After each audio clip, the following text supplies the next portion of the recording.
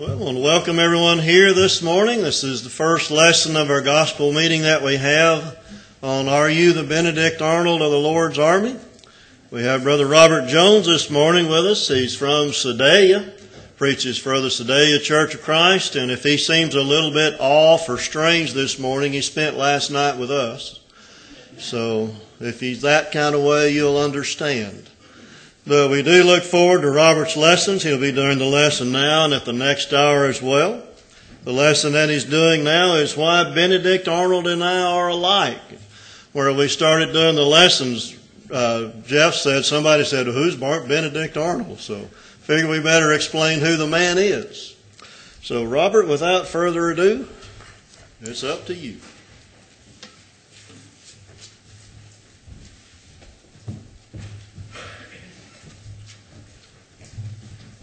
Good morning. It's good to see each of you here. Good to be here this morning. I want to thank the congregation. I want to thank Don for the opportunity to be able to speak here.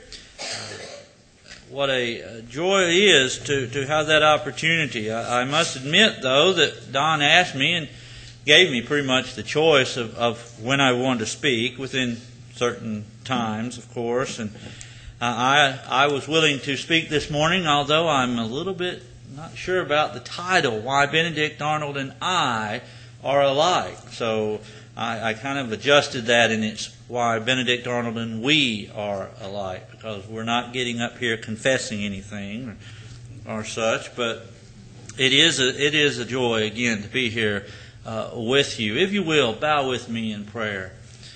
Our Father who art in heaven, hallowed be thy name. Father, we humbly bow before you this morning in prayer. We pray that you will forgive us of any sins we have in our lives that would hinder our service to you, Father.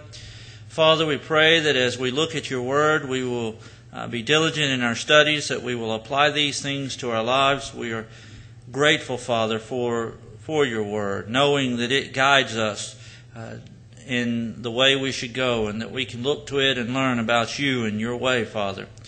And Father, we again give you thanks for all of this. In Christ's most precious and holy name, amen. Well, I'm kind of surprised. I must admit, growing up, I've always liked history, and I must admit I'm kind of surprised that anyone would not know the name Benedict Arnold. It is a name that we are generally familiar with, and in looking at all of this and thinking about this, it kind of surprises me in that thinking of how long ago he lived and dying in 1801, that so many people still use his name, and it evokes such a thought. Oftentimes, and kind of on a side note here, we hear people say it really doesn't matter about a name. You know, it doesn't matter what the church is called. None of that really makes any difference. Name doesn't matter. Of course, we understand it does. After all, I can assure you most women would not like the idea of being called Jezebel. They wouldn't like that. And most individuals wouldn't like being called a Benedict Arnold, because even now, though he's long since been dead, we know that it still evokes that negative feeling. It is an insult to be called such. Giving a little background of Mr. Arnold, we'll say, Benedict Arnold, we know again that his name doesn't evoke such a positive idea. But the truth is, if you study him, his career began quite well. His service, his military career, serving the Continental Army and such, he actually began, as we're going to see, began quite well and was highly, at least in some individuals' viewpoint, highly esteemed. But of course, eventually he did betray his side and change to the British side.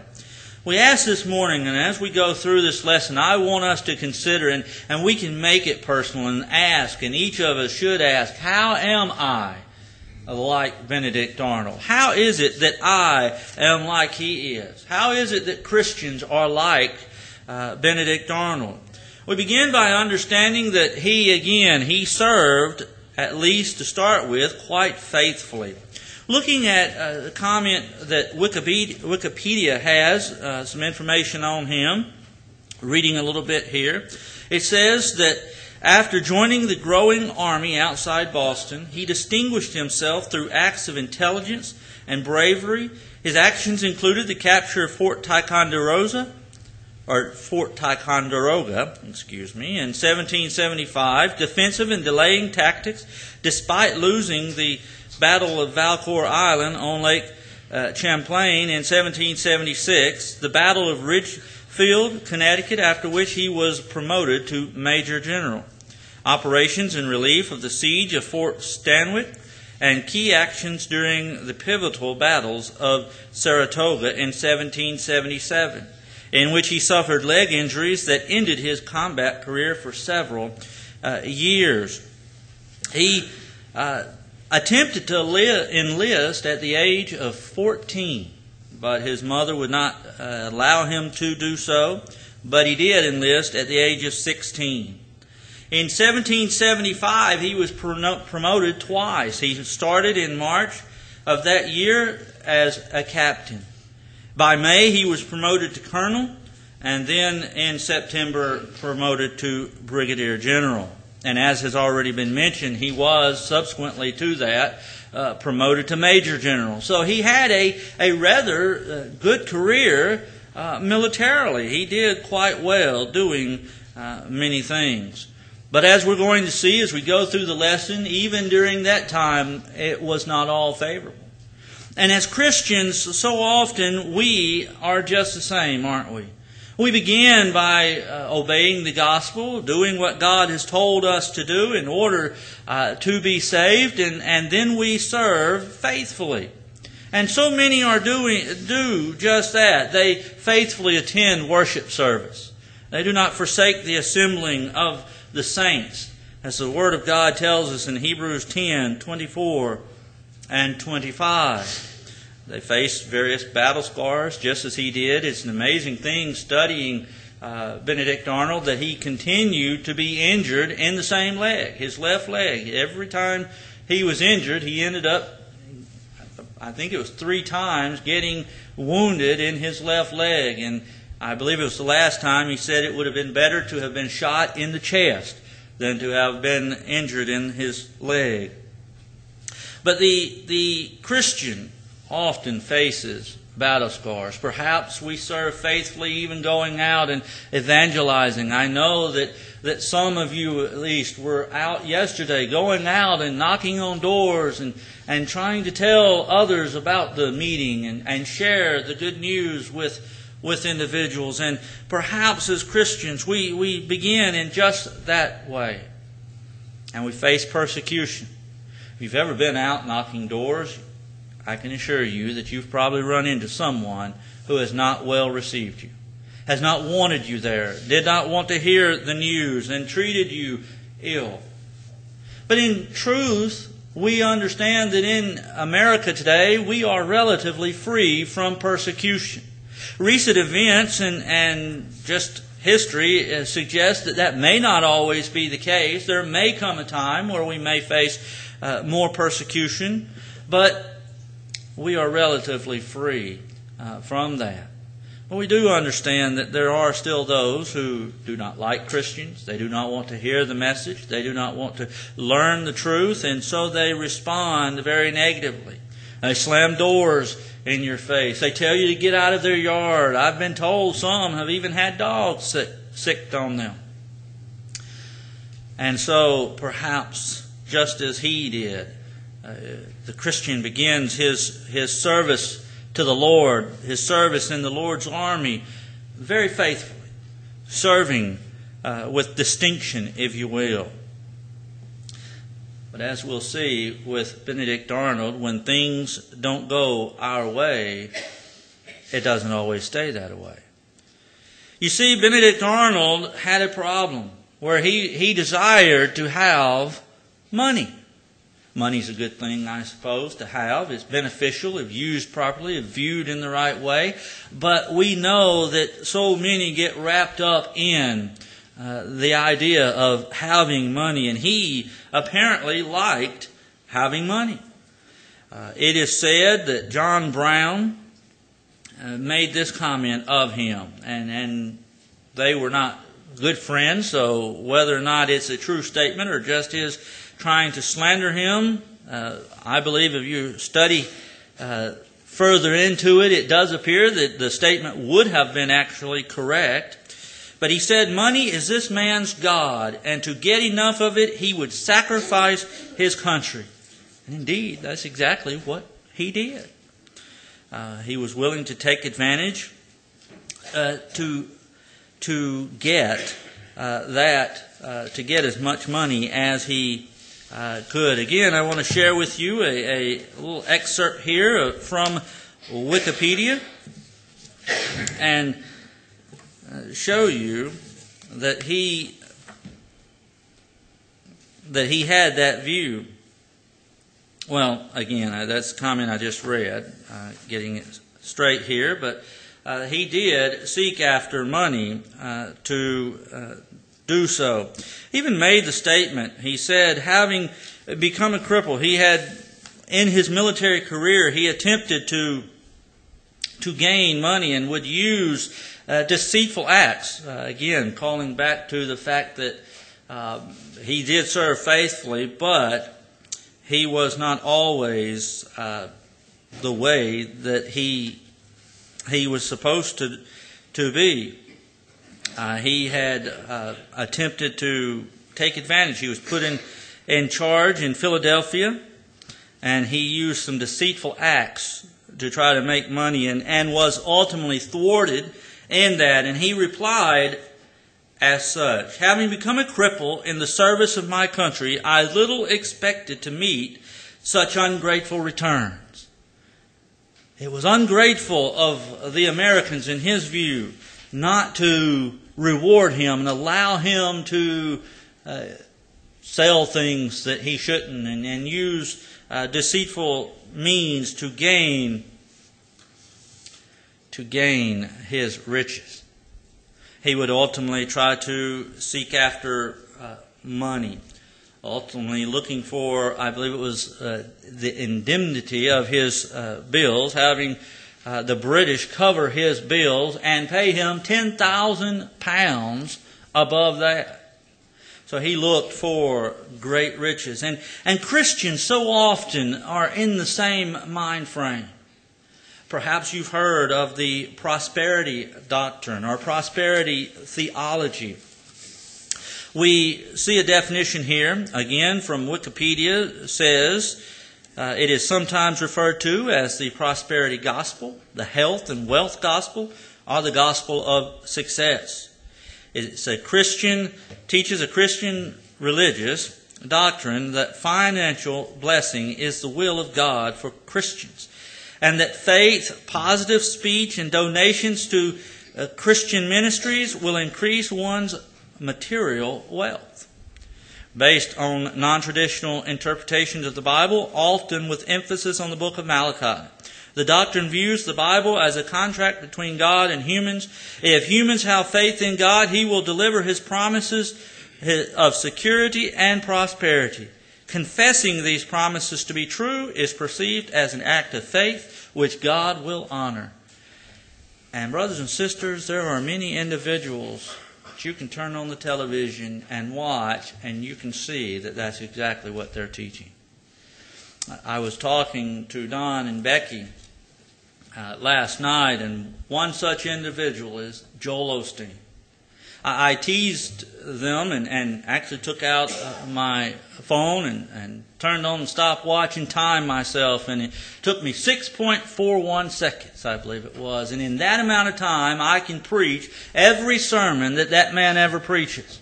And here it is. God loves you. He wants you to have everything you want. Trust Him, and He'll give you everything that you desire. And that's every sermon He ever preaches. If you listen to Him, that's ultimately what He will preach. But He's not the only one. There are so many other individuals who teach that doctrine. And as I told Don last night, that if you listen to the prosperity doctrine, the only one that is becoming prosperous from such doctrine is the one who is preaching that doctrine. Because it is always that they are telling you that you need to send them money. And if you watch, many of them have elaborate homes, jets that they have, and they'll buy new jets and have all of these things, and they do so well. And they preach prosperity. Just send money. Just trust in God. And of course your trust is you send a seed and you give to them, and it'll all work out. But brothers and sisters, this is not what the Word of God tells us that we are to do. The Bible warns us, as a matter of fact, against covetousness. In the book of Luke, chapter 12 and verse 15, we are in fact warned against covetousness, and that is what we are talking about at this point. Luke chapter 12 and verse 15. I am, of course, reading from the King James Version. And it says, "And he said unto them, Take heed and beware of covetousness. For a man's life consisteth not in the abundance of the things which he possesseth." Too many individuals are focusing on what they can get. They look for, how can I have money? How can I do these things? And their focus is on the wrong thing. In Matthew chapter 6, and verse 33, we are told to seek first the kingdom of God and His righteousness. And all these things, Jesus says, all these things shall be added unto you. What things? Well, all we need to do to find out what things is to go back and read in context. You can go back to verse 19 and see how Jesus tells them and teaches us through the Word. Lay not up for yourselves treasures upon earth, where moth and rust doth corrupt, and where thieves break through and steal. But lay up for yourselves treasures in heaven, where neither moth nor rust doth corrupt, and where thieves do not break through nor steal. For where your treasure is, there will your heart be also. And he goes on and uses, and what a wonderful teacher Jesus was, to be able to use illustrations. You go through and look at the different teachings. At different times he's teaching, you can just see him pointing to something and teaching. And in this context, he points to the lilies of the field. You know, don't worry about your clothing. Don't worry about what raiment, what you're going to put on. So many individuals might say, but I want the $1,000 suit, and all I've got is a hand-me-down. Well, it doesn't matter about such things. And the Lord teaches here, don't worry about those things. Look at the lilies of the field, how they're clothed. You know, Solomon in all his riches wasn't clothed as they are, and they perish. The sparrows, you know, look at these birds over here, the fowls of the air, verse 26. They don't sow, but they're provided for. They're taken care of. And it is an amazing thing to see and to stop and think about how God does provide for the least. We know the Word of God it teaches us that the miraculous has ceased. But we still have the providence of God, and I have to admit I can't sit here and say with 100% certainty that, well, this is the providence of God or that is or whatnot, because it's hard to define when is something just happening and when is it the providence of God. Using an illustration, and it might sound a little silly, I believe it was this past year, the State Fair. We're getting ready, of course, for the State Fair, and we have the booth there, and I was manning the booth one day, and there was a little dirt dauber landed there. We have a water cooler, and he landed on the water cooler and was apparently he could see the water through there, and he was attempting to get to the water, but he couldn't get any. So I just reached up, got a little bit, and put a drop or two on there, and he went to drinking this water and then flew away. And I couldn't help but think, well, you know, Was that an opportunity to provide this dirt dauber with water, that I was able to do this? And I know that may sound a bit strange to suggest such, but it just got me to thinking about the providence of God. And I'm not saying God sat here and said, well, here's this dirt dauber and he's going to be thirsty, and so I'm going to put Robert there and he's going to provide him water. I'm not suggesting such. But it just gets you to thinking about such things. And God does provide us, brothers and sisters, with what we need. He gives us the things we need. And we can trust in Him. I can assure you, I haven't had the biggest homes, the newest clothing. I don't eat filet mignon every day or anything like that. But I have never starved. I have never been without clothing. I have never been without the things that I need. And I don't fear that I'm going to have those problems. I can trust in God, but I don't have to seek after riches. But there are many who they don't get wealthy.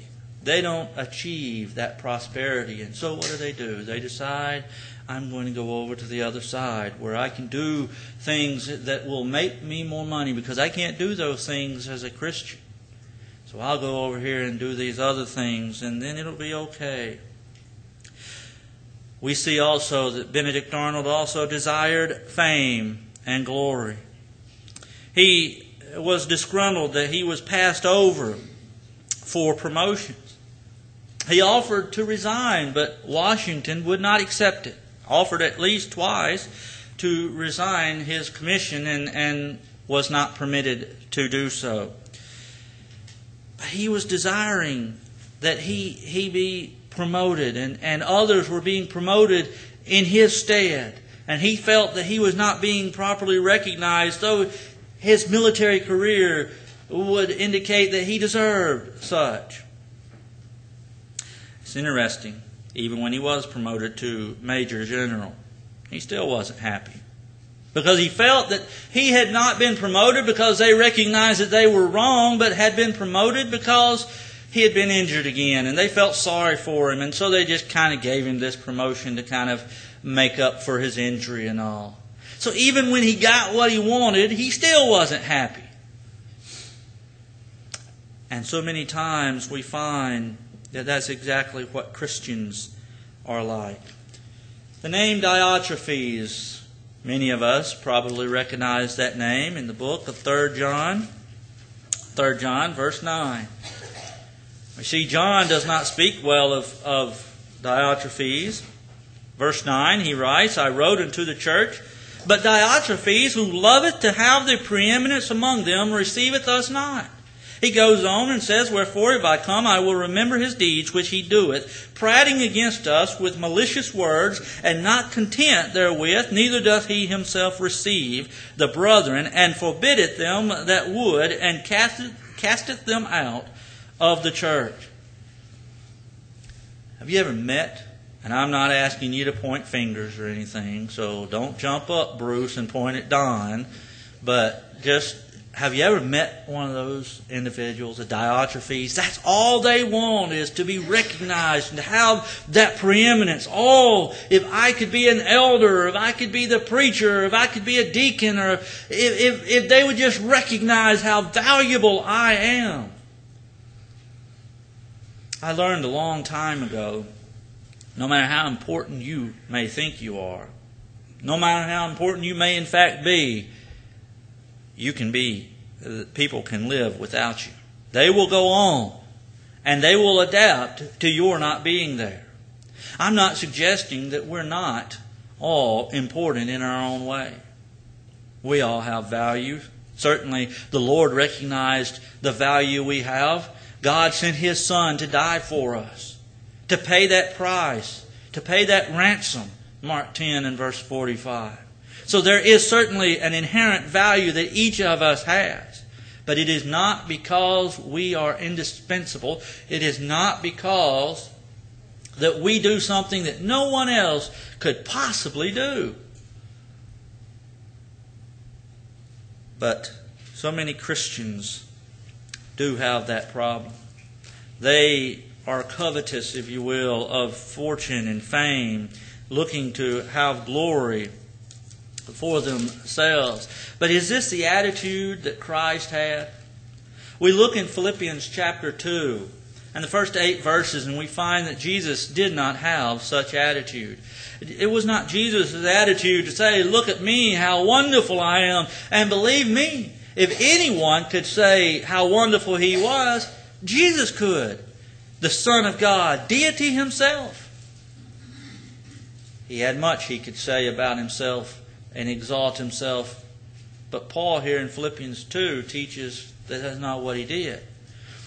Writing, he says, if there be therefore any consolation in Christ, if any comfort of love, if any fellowship of the Spirit, if any bowels and mercies, fulfill ye my joy, that ye be like-minded, having the same love, being of one accord, of one mind. Let nothing be done through strife or vainglory, but in lowliness of mind let each esteem other better than themselves. Look not every man on his own things, but every man also on the things of others. Verse 5, let this mind be in you which was also in Christ Jesus, who being in the form of God thought it not robbery to be equal with God, but made Himself of no reputation, and took upon Him the form of a servant, and was made in the likeness of men. And being found in fashion as a man, He humbled Himself and became obedient unto death, even the death of the cross. Brothers and sisters, friends, what that teaches us is that Jesus did not have to try to reach, did not have to try to attain to be equal with God, because He is deity. He was equal with God. And yet here He humbles Himself, comes down, takes upon Himself the form of man, becomes a man, and dies on the cross. A curse. The Bible teaches us that it's a curse for a man to be hung upon a tree.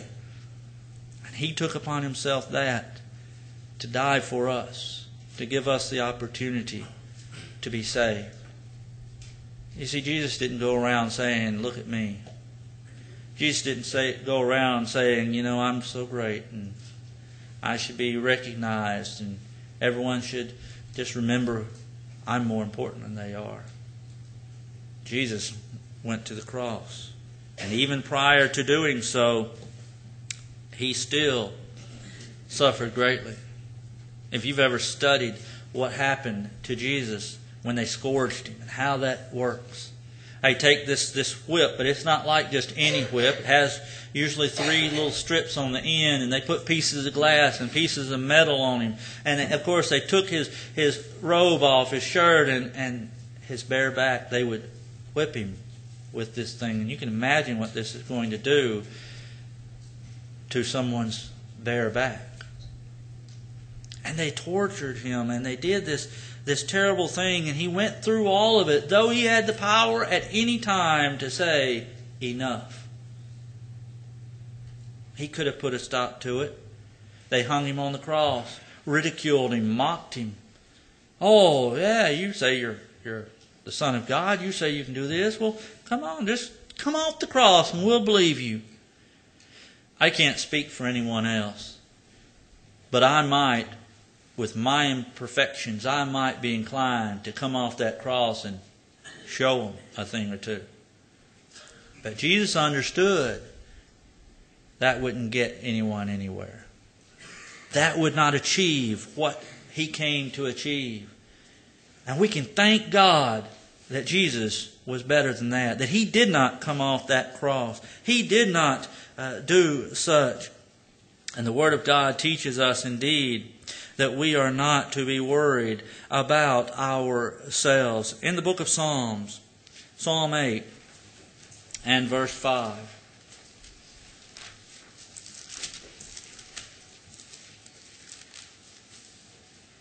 Psalm 8 and verse 5, we read, for Thou hast made Him a little lower than the angels, and hast crowned Him with glory and honor. Hebrews 2 and verse 9 associates that text with Christ. Again, Christ humbled Himself, becoming a man, living as a man, and ultimately dying as a man. And not only did Jesus set that example, but the Word of God teaches us that He taught His disciples the very same thing. In the book of Luke, chapter 22, verses 24 through 30. Luke chapter 22, verses 24 through 30. We read, "And there was also a strife among them which of them should be accounted the greatest.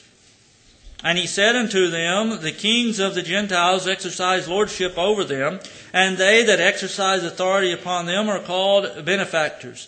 But ye shall not be so.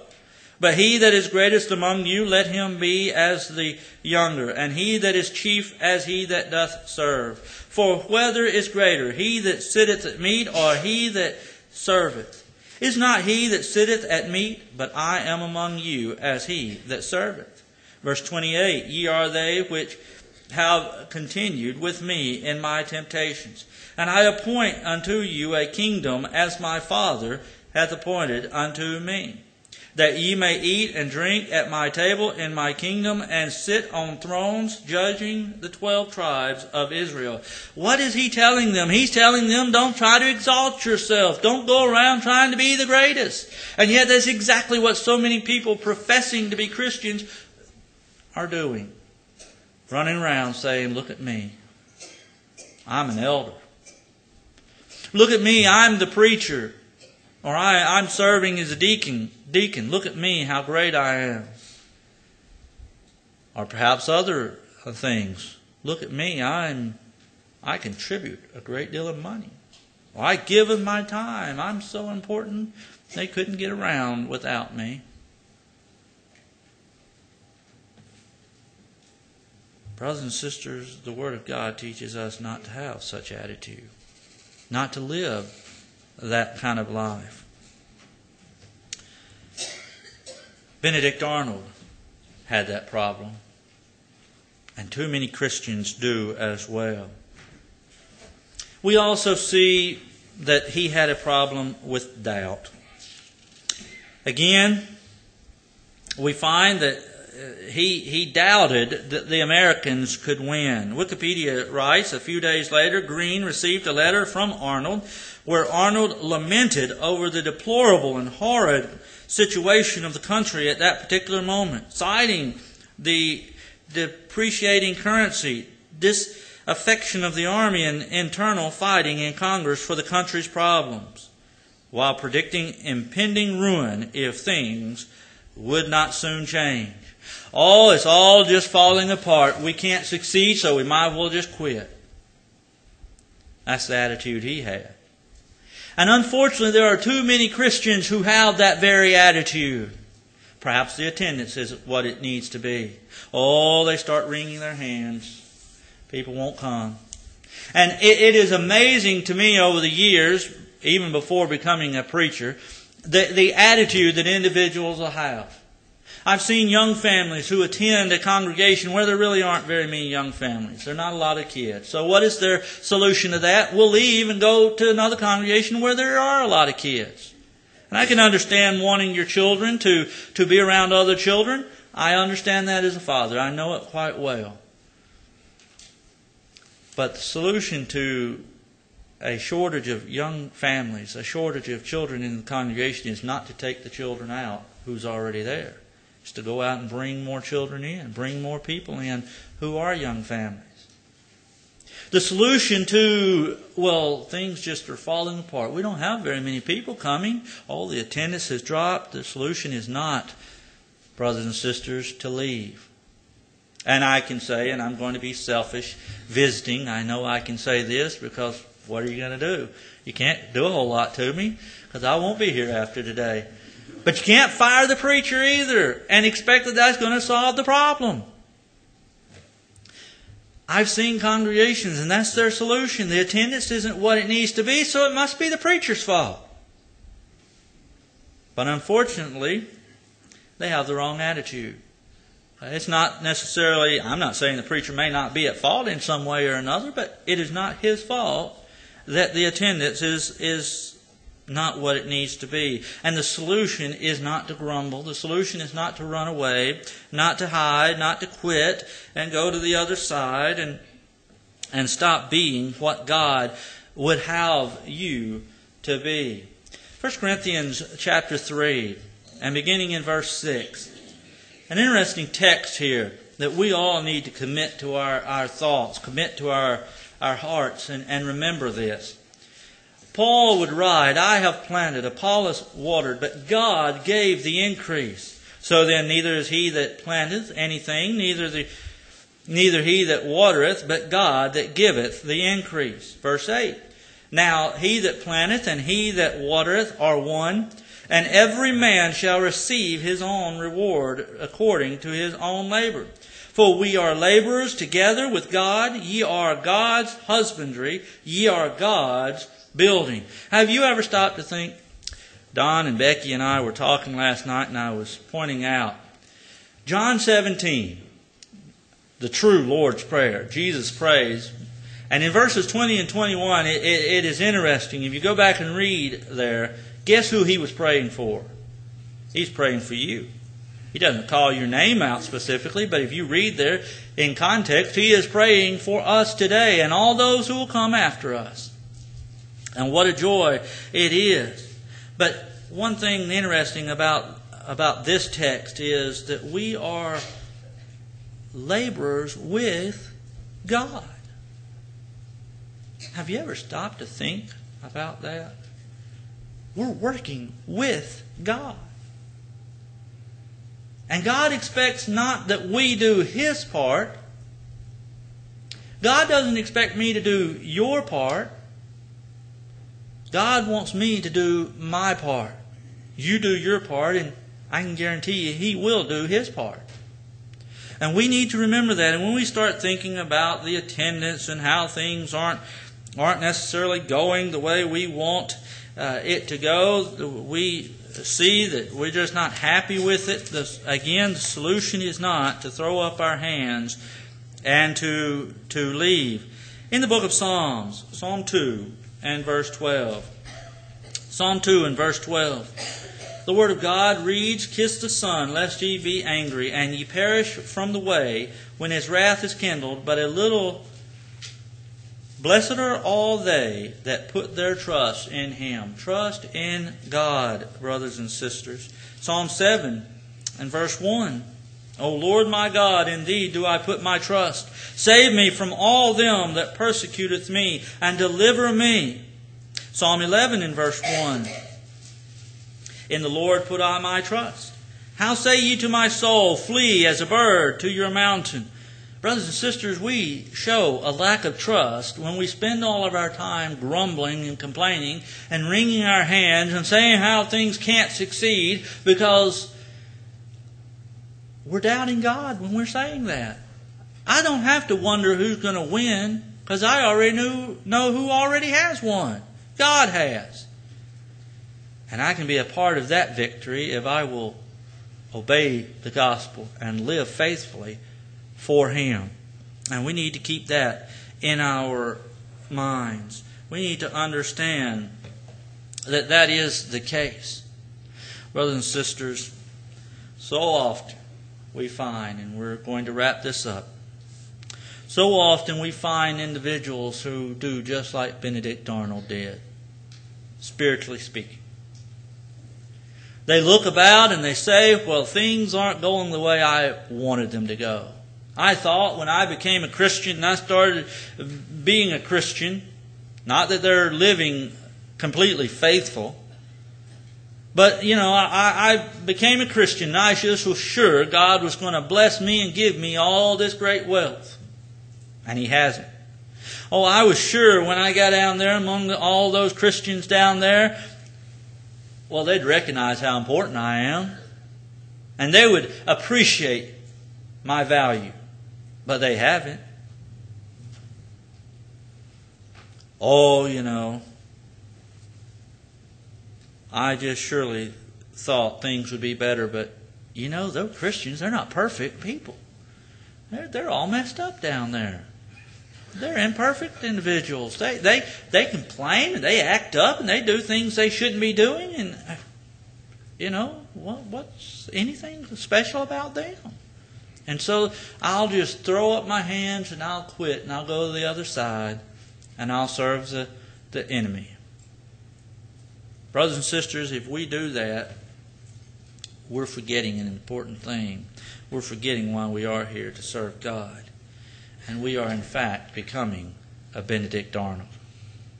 Brothers and sisters, how will people remember you someday? We stop and think, and a couple of 100 years from now, most of us probably won't even be remembered. And that's okay. But God will know us. How will He look down on you? Will He think of Robert Jones? Will He think of Don Boyd? Will He think of you?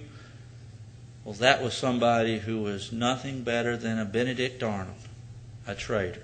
Someone who I couldn't trust in. Someone who I couldn't depend upon. Wouldn't be faithful. Or better yet, and we won't read it, but I encourage you to sit down on your own and read Hebrews chapter 11. Longer than 200 years have passed since all of those individuals have died. Read what God has to say about them and how wonderful they were. Not perfect, because I can assure you, you can go look at their lives and you won't find one of them that was perfect. But God could say they were faithful. Let us all be faithful and serve the Lord.